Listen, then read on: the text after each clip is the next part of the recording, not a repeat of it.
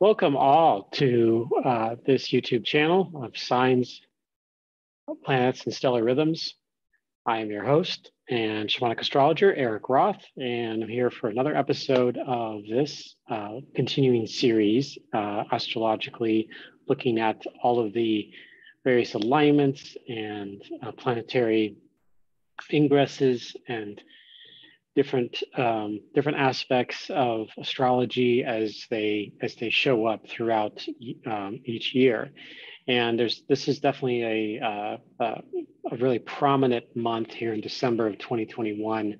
And this episode is actually focused on a particular alignment that carries into 2022 and has been a major theme in this at the year of this recording of 2021. So I'm going to be diving into that here and showing a lot of visuals about this particular alignment that's coming up here right around, at least the particular aspect of it is right around the Christmas holiday. So I welcome all to this. And if once you're done, please like or subscribe. This helps me get an understanding of what people love to see more of or what they don't like to see, and to put more of that into the pot, the YouTube channel that is of interest to all of you out there that are into astrology and or curious about it. Okay, this is the 29th episode of Signs, Planets, and Stellar Rhythms. And we're going to be talking about the upcoming Saturn-Uranus square. So this episode is solely focused on not just this one day that's coming up on December 23rd, but focused on the entire breadth of this Saturn-Uranus square theme that has been going on throughout 2021 and in parts of 2022 as well. You'll see why that is going to be really important going into next year, or what I'm going to share about that. All right, so here's the major things. We're going to talk about what a square is in astrology for those of you, especially that are new to astrology and like, oh, what is this square all about? What is the square? Talking about the Uranus-Saturn squares and also alignments, other alignments or aspects. And then how does the Saturn-Uranus square impact us? And then talking about how it also is part of 2022. So this is the big presentation here going forward. Like to take a moment here for everyone, just take a breath and invite in your guides and the wisdom and the knowledge of Saturn and Uranus and Gaia, our Mother Earth, into this watching, into this presentation to help guide you through what is going to be shared here in the next several minutes, up to maybe a little more than a half an hour. All right. So what is the square? So for those of you new to astrology, a square is a 90-degree aspect. And it can really be seen very prominently in the sky every month, twice a month. Actually, you get with the moon, a first quarter and a last quarter moon phase. That is essentially a square. And you can see by the diagram here with the sun setting here in the west and the moon here are roughly 90 degrees from the sun. Again, this is just a symbolic representation of how that could look in the sky. Granted, it's on a much larger scale when you're outside and looking at that. But when you see those first and last quarter moons, whether they be the waxing first quarter, the waning last quarter, means the moonlight is decreasing in the last quarter and the moonlight is increasing in the first quarter, you get an idea of the aspect of when astrologers talk about squares and what that really means in their presentations. So what is a square in astrology? Well, this is it's considered what we call a hard aspect. So there are three, quote, hard aspects. conjunctions, oppositions, and squares. And a square is a 90-degree aspect between two celestial bodies or points. Typically along the ecliptic is where it's seen the most. But there are, of course, other aspects in astrology we're going to be focused primarily on squares in this video, in this webinar. So in shamanic astrology, we also look at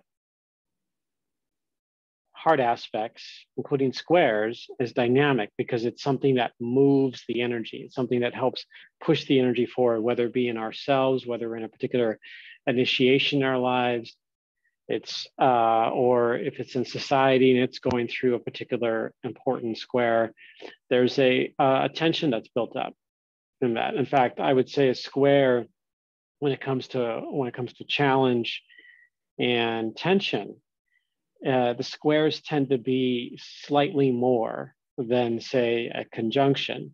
An opposition kind of is a little bit in the same realm, but it's much more about the focus and illumination of the issues. For a square, it does highlight it, but it kind of pushes the energy really. It's like a rough go. Think about two walls leaning up against each other, and eventually something's got to give. Something will give. Either one wall will fall first, and then the second one.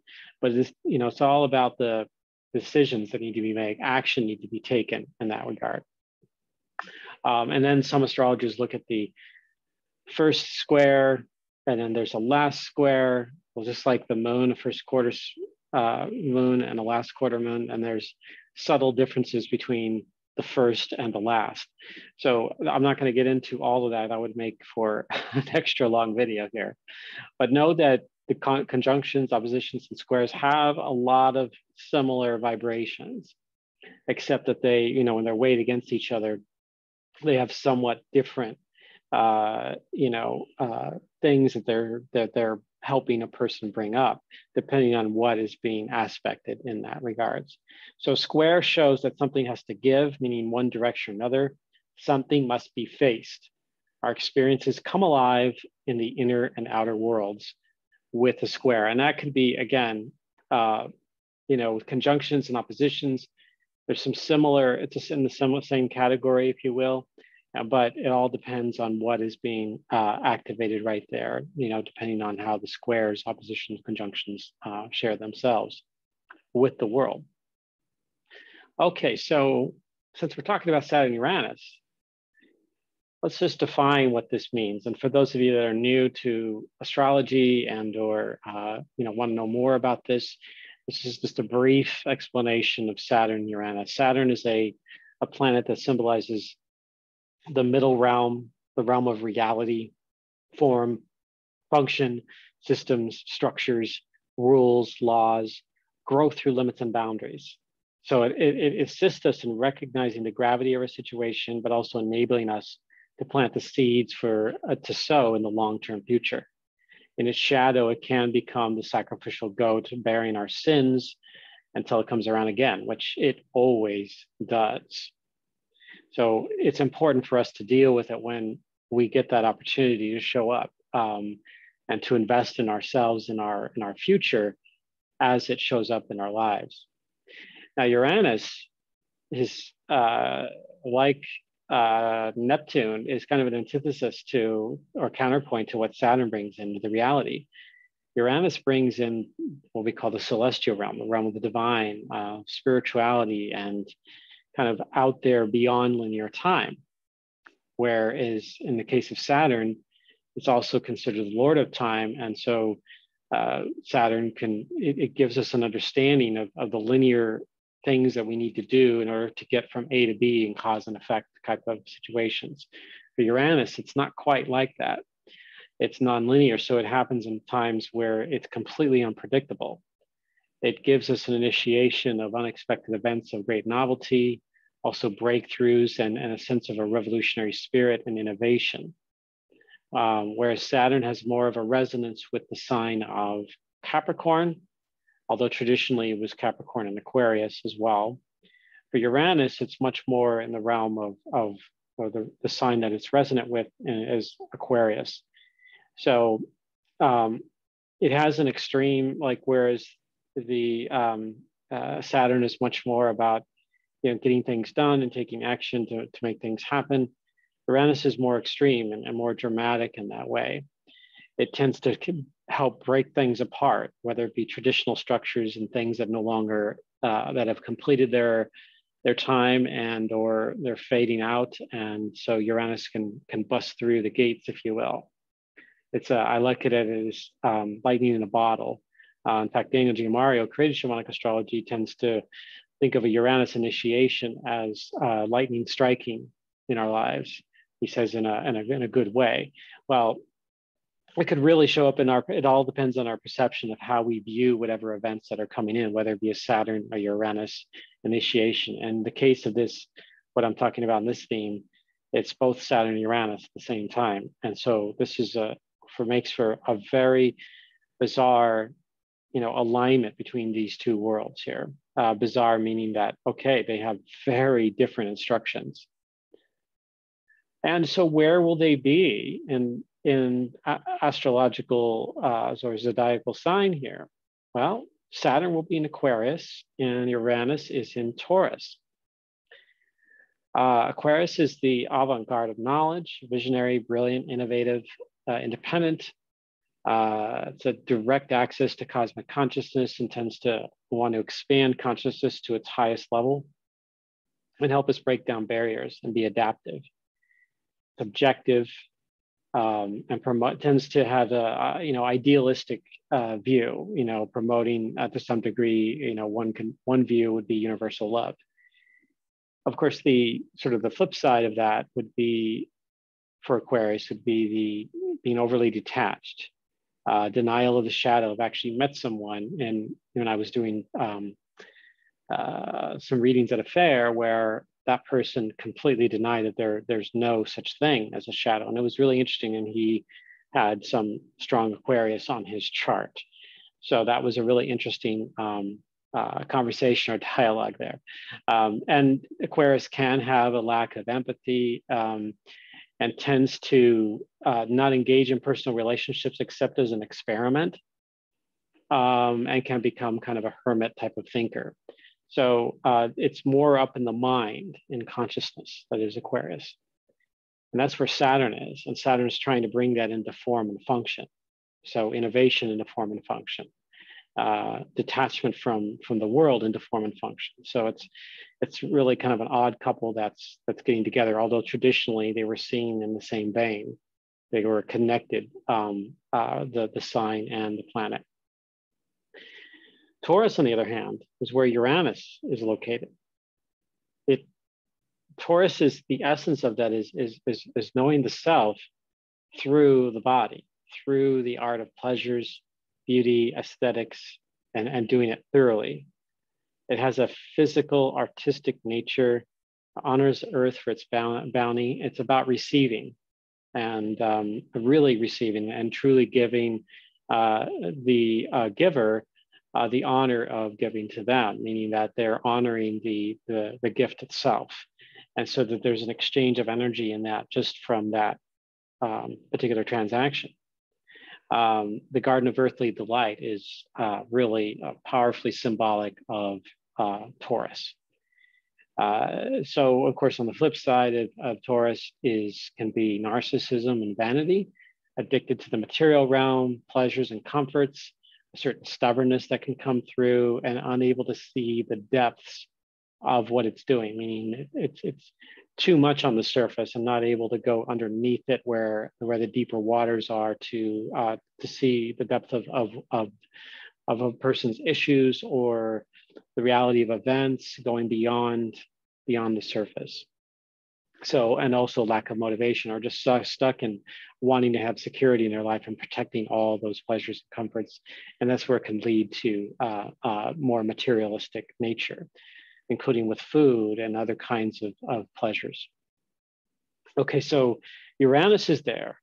So Uranus is trying to help us understand what we might be missing and feeling around Taurus. So giving us breakthroughs and experiencing, hey, are we addicted to all these conveniences in the modern world?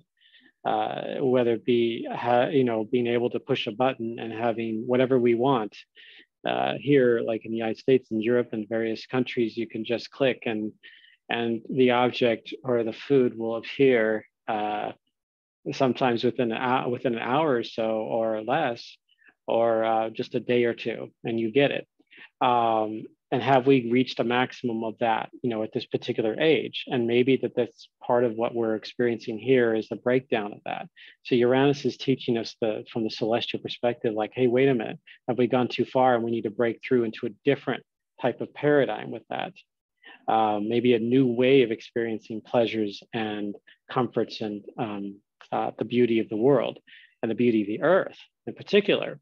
I think that there's certainly a lot of commentary with Uranus and the current Earth crisis that we're having with climate change.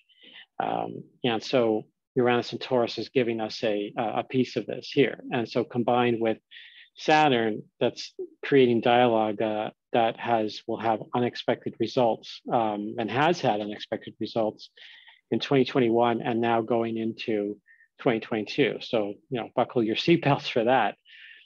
All right, so let's look at what happened, previous alignments between Saturn and Uranus, as well as ones coming up in future.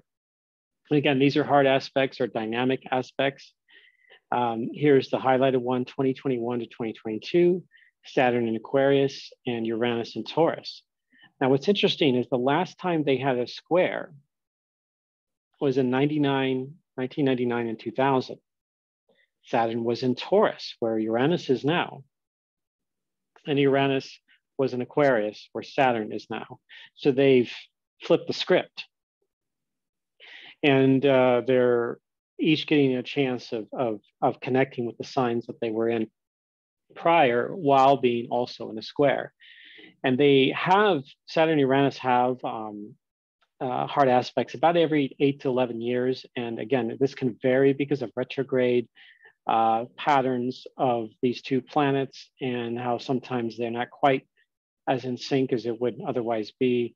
But I found that all the squares that from the 1970s to the 2040s, which is the next set of squares coming up, are all in the signs of where traditional astrology calls fixed signs. And in Shamanic astrology, we call the signs of self-interest or self-exploration. These are Leo, Scorpio, Taurus, and Aquarius. And so all those squares are happening in that pattern. So that pattern goes through certain incarnations. And prior to the 1970s, the pattern changed into what we call the householder or the cardinal signs in traditional astrology. So they switch over time, kind of like with the pattern that Saturn and Jupiter have when they go through conjunctions every 20 years. And then they do this over a few centuries where they are in a particular element, whether it be, moving into the element of air in this game, in this time. And then prior to that in Earth. So that was that transition that we were just experiencing with Saturn and Jupiter. We're in that period right now. All right, so September 23rd, the third and final exact square. And there's a fourth one that almost happens in the latter part of 2022, which I'll get into here shortly. But Saturn and Uranus have their last square here on December 23rd of this year, 2021. And it's not just that these squares, like, oh, you got to worry about or concern yourself or be a part of just only that particular day. It's really the theme of the whole year because we're dealing with outer planets and they move slowly. And so the whole month or most of, half of December of 2021, they're within 1 degree of each other of the square. And in the buildup and point of connection, and then there's a release. So it's not just like December 23rd, it falls right in the middle of that roughly 2-week period. There's also the release of that energy. But what's fascinating about this is that because of the pattern, these two planets are within 10 degrees for over 2 years. So from November 23rd, 2020 to January 23rd, 2023, they are within 10 degrees of a square. So you can see that we've been in the zone of this particular alignment really strongly, and that will continue on throughout 2022. And so be prepared for just an awareness of things developing beyond just the December 23rd date, that during Christmas and up into the new year, you're getting in that 1 degree zone. And why I use 10 degrees, now Richard Tarnas, an astrologer and researcher who's a philosopher, has written some good books about and incorporated astrology in his work. There's a book called Cosmos and Psyche that writes about these kinds of aspects, these hard aspects. And he uses 10 and 15 degrees for measuring understanding of events, world events in Earth's history, especially in the context of humanity. And so from a shamanic perspective and an experiential perspective, you look at the sky, if you see something, 2 planets or 2 points within 10 degrees, they look pretty darn close together. So they are, from a shamanic perspective, at least in this system that I work with, shamanic astrology, it's considered conjunct. Not, the exact conjunctions or within the 1 degree, but it's right there. So if you extend your arm out, the closed hand or fist, and you look at where the distance between the 2 bodies, say perhaps the moon and a star or a planet, and if they kind of on the edge of those 2 knuckles there, then they're roughly within 10 degrees or right about 10 degrees, or maybe just outside at around 11 degrees. It's in that zone where it's like, oh, this is happening. There's an alignment taking place here.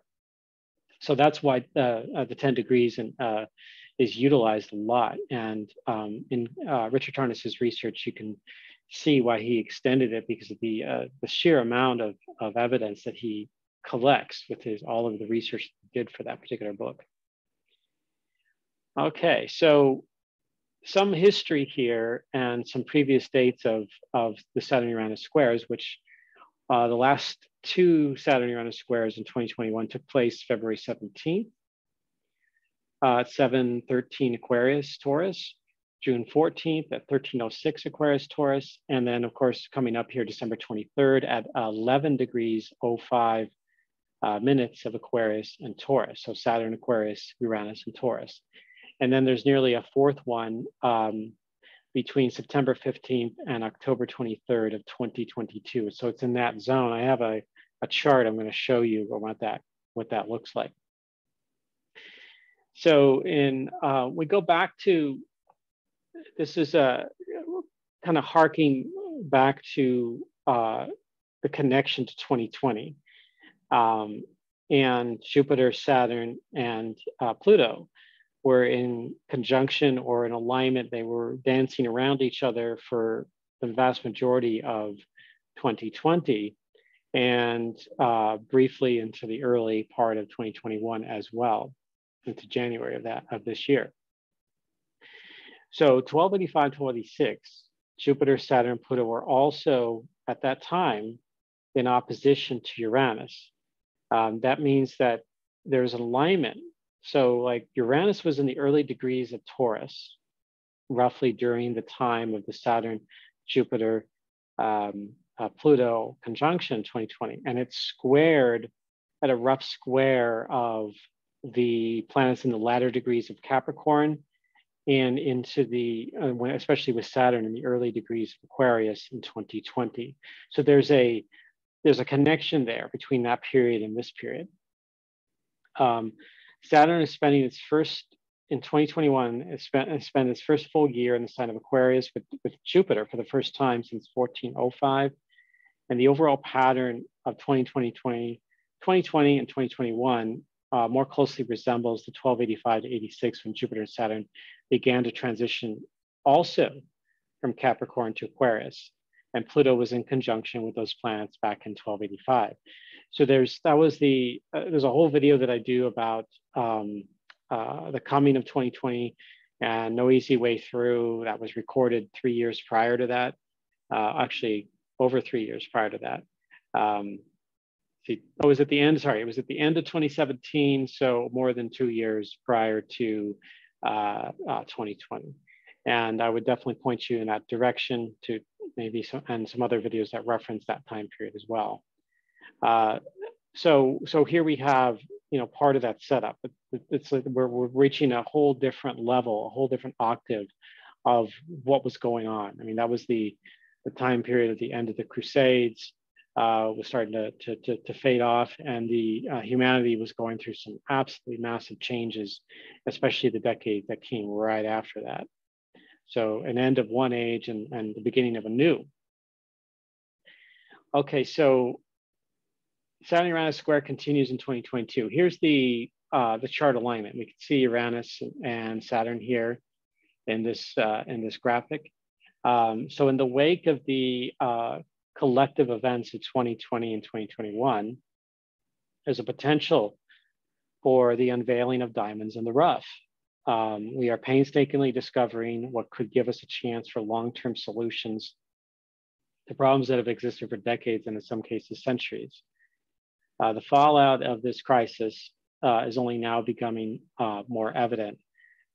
So as we get deeper into it, and what, not just the pandemic, that was a big part of it, that continues on and is evolving on its own, is all the transformation that the world is trying to work with authoritarian governments, economic ups and downs, who are human rights, social justice, and especially climate change. This is, I think, by far the number one issue that we face, as far as like, hey, this is an existential issue here. So more to come from that. The intent of Uranus and Saturn could educate humanity the value of changing the way we live in our relationships with each other and with Earth. So infrastructure technology, including how we entertain ourselves. I was talking about the Taurus and the addictions to materialism and convenience, and all of that sort of that the realm of pleasure. Like, reality, and I can understand. Reality is so hard to deal with that we want to entertain ourselves. We want to go and see a different a fantasy and a different kind of reality. But here's where the Mother Earth is initiating us into her ways and saying, hey, wake up, these things are changing. We need to address this and work with this. And this is what I feel like the one thing that's gonna, if there's any one thing on this planet that can really bring us together, it is the Earth. It is the environmental situation, because we're all going to be impacted no matter what we're doing or where we are. There's going to be some impact in each place.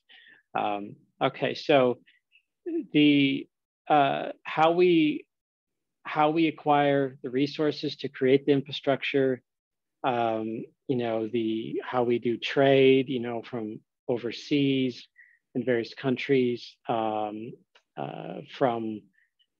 how many boats we have out there, how many planes, the mining, the management of the forests, and the extreme changes that were going on weather-wise, and of course interrupted by a viral pandemic.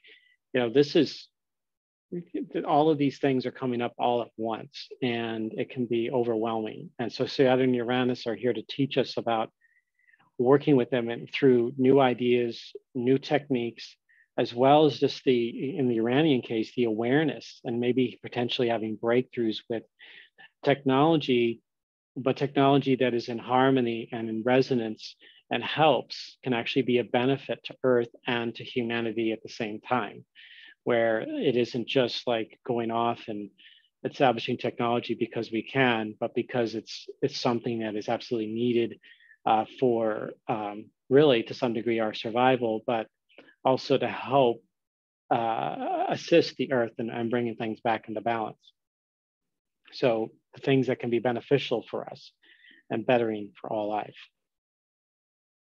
All right, so here is another piece of the Saturn-Uranus square, and this involves Vesta.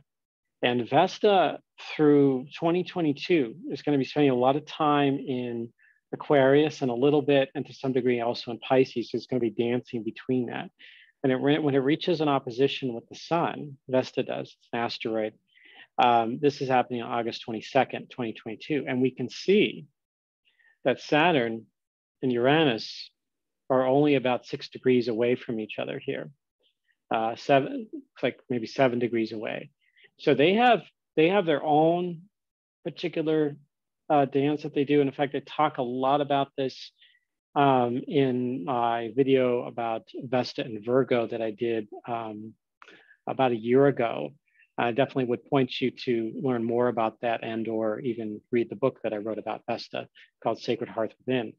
But this is going to be, Vesta is going to be playing a role in Saturn's expression in its square with Uranus due to its interaction with going over into Aquarius. So now Vesta will be kind of on the edge of visibility in August. So you have to be under really perfectly dark skies to be able to see it and have keen eyesight. But for most of us, we may not see it. Again, this is an example of where it would be in the sky. And Saturn will be at the tail of the goatfish with the stars Deneb Algeti and the Shira. And that is certainly a powerful part of the sky as well. It represents transition and earth and water and our own ability to adapt to changing conditions, and for Saturn bringing that into form. And one of the things interesting is that where Saturn is at that point, conjunct the Shira, that is a star that has traditionally been seen as the fortunate one or the lucky star. And Deneb Algeti being at the end of the tail there, representing that tail, representing that connection to the water zone where the cosmic waters are being poured into the cosmos and down onto the earth of knowledge and wisdom. And so it's like you can think of the tail as helping to pick that up. You might say, bringing that forward. So Saturn is getting into that territory in 2022 with Vesta. And Vesta is with Fomalhaut as well. There's another powerful star. Both Deneb Algeti, is considered a magical star, and then Fomalhaut is one of the four royal stars. And that's a star you'll be relatively easy to see in that time of year in the summertime here in the Northern Hemisphere. And there would be, of course, winter in the Southern Hemisphere there. What else here? So here is where there is a conjunction between Vesta and Saturn at 24-35 Aquarius. So right in that tail of the goatfish area, but again, Vesta is farther south of the ecliptic. So it's not quite right in that zone. It's below that zone, more in the watery area. Vesta is the daughter of Saturn. And Saturn and Vesta have a regular rhythm that they repeat a lot over and over, just like with other planets do. But in these two, like Vesta has the closest rhythm with Saturn than any other in the sky. And they will be, in 2022, Vesta and Saturn will be within 10 degrees of each other twice, between April 6th and June 16th, 2022, and then August 13th and November 17th of 2022. And Vesta in the sign of Aquarius from March 10th through May 24th, and then August 21 through November 20th, all in 2022. And so the middle of that, the period of retrograde is always the opposition with the sun for these outer planets and anything orbiting outside, on the other side of Earth. Vesta has an opposition with the sun at 29-39 Aquarius. That's always the middle of the retrograde period. Okay, so this is another piece of this. There's a couple of things that involve One involves more involves Vesta, and this one doesn't involve Vesta as much.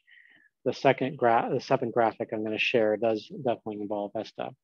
But here is a symbol. Now, Saturn and Uranus aren't in, they're about 4 degrees from a exact square. So they're still in the range, but we can see here the North Node and Mars, all in Taurus, squaring Mercury in Leo and Saturn in Aquarius.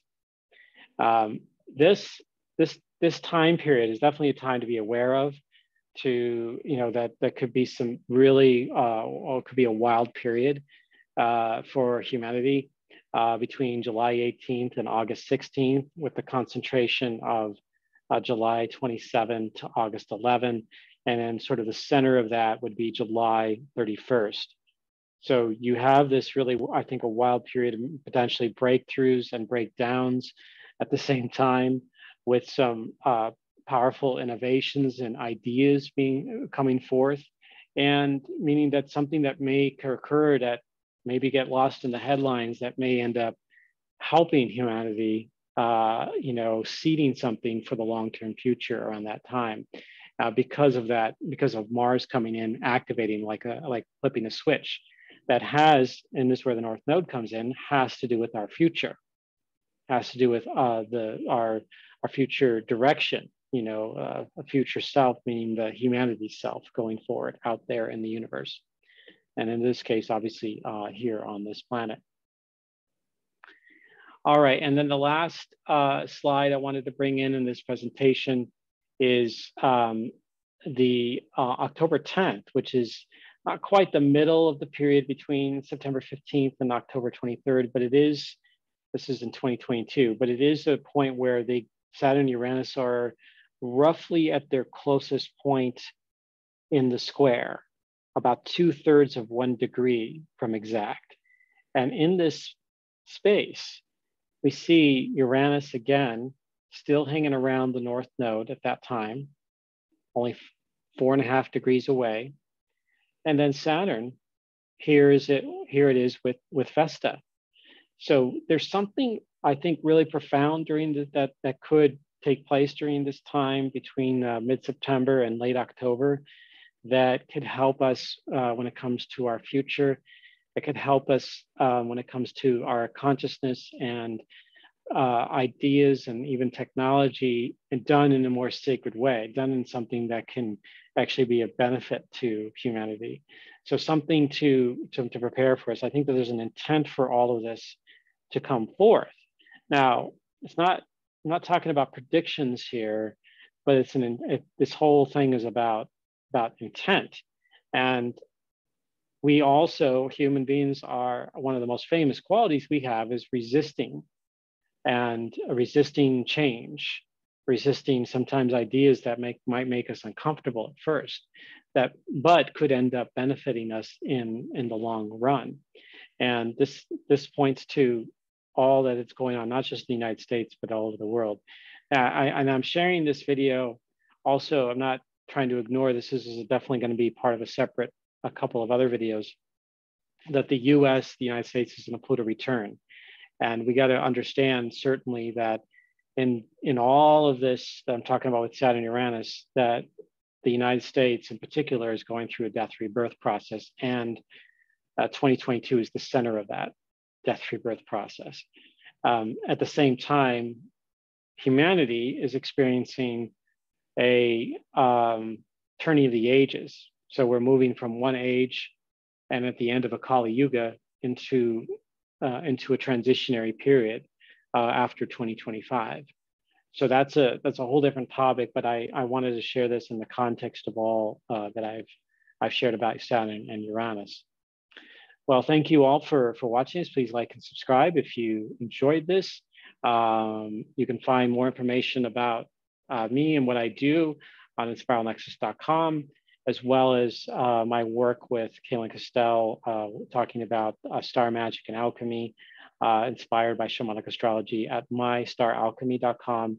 And of course, the root of my own educational process began with Daniel G. Mario and the Shamanic Astrology Paradigm, and which you can find at shamanicastrology.com. and I do readings, classes, events, astrocartography, and more. And I'm also in the process of creating a podcast called Rhythm of the Stars. So be on the lookout for that too. I do newsletters that I send out once or twice a month.